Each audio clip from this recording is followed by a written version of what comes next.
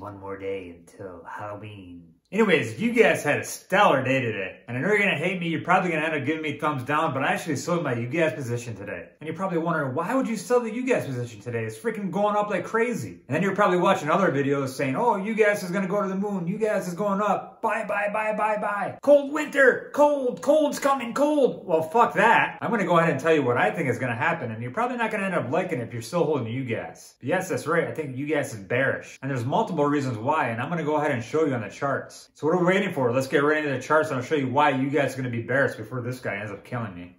Stocks don't go up forever. When they run up hard, they have to cool off. So I'm basically going to tell you what my plan is and where I think UGAZ is going to start dropping. And I'm going to be honest, I'm not right a lot of the time either. But I'm just not going to sugarcoat things just so you can watch my videos. I already know in advance that this video is probably going to get a lot of thumbs down because I'm saying UGAZ is going to start dropping. But if I didn't tell you guys what I really thought, then what would even be the point of you guys watching this video? Now, there's multiple reasons why I think UGAZ is very bearish right now. Let me zoom in here and we'll get into the first one.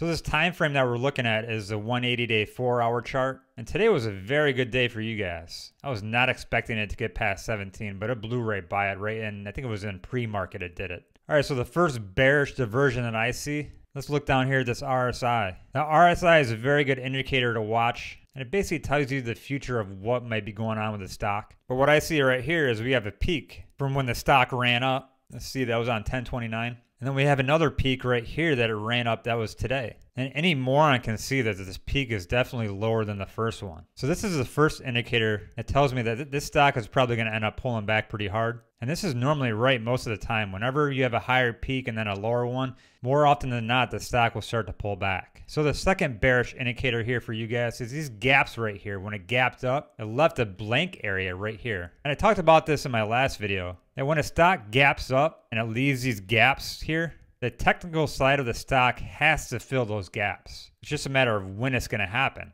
But I see with the RSI and then these gaps, I think it's going to start to happen very soon. And when it does fill these gaps, it's going to go fast. It's going to dump just like this big red candlestick right here. Who knows? This could happen tomorrow. Could not. Who knows? It could run up again, but it's going to happen eventually sometime. But I think it's going to happen sooner than later. So my game plan, this is what I plan on doing with UGAZ. I'm going to sit back and watch this thing and see what happens. But I would like to see it fill this gap here, and then it might consolidate a little bit. But then you got a gap down here. So more often than not, the stock fills these gaps. If it ended up filling this gap, you're looking at probably right around 1309. And you're saying, how could UGAZ go down to 1309 when it's been running up and winter's coming? Ooh, cold, it's gonna be cold, UGAZ is gonna go up. The stock just has to keep on running. No, the stock doesn't have to keep on running. That's what you have to understand. People think that UGAZ is going to run up every year in the wintertime and just keep running. And most of the people trading UGAZ are thinking about what happened last year, but that was a totally different circumstance. Last year, they were really low on storage, and that's what drove up the price really hard. Not to mention they had really cold weather. This year, our storage is slap full. And we're going to be having the storage report come out tomorrow, and I guarantee it's not going to be that much of a difference. And now, granted, we are going to be having cold weather coming up this week, but that cold weather is not going to use up all of that storage. You need common sense. Come on, think about it.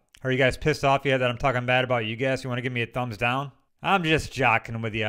So my plan on buying UGAZ is going to be right around, I would probably say at about 1320. That's right. I'm looking at getting back into UGAZ around 1320. And that's going to be my number going into the heart of winter. That's my plan. So if you're still holding UGAZ, I'm not telling you to sell because it could still go up. Really, nobody knows what this stock is going to do. But what I am seeing right in front of my face, what the technical side of it that I'm looking at right now, I'm seeing UGAZ being very bearish, and it has to fill these gaps. So I hope you guys enjoyed this video. I guess those who really are going to enjoy it are the people that probably sold today. But those of you that are still holding, hey, you never know. This thing could run up to 20. As for me, I'm waiting for about that 1320 mark. I'd like to see the stock fill those gaps. And that's going to be my long position for the wintertime. So if you haven't already, please hit that subscribe button down below. And if you haven't hit the thumb down already, please hit the thumbs up. Ooh, everybody tells me on YouTube that UGAZ is gonna go up because cold weather's coming and it's going up so hard right now. It can't drop, can it? Yes, it can.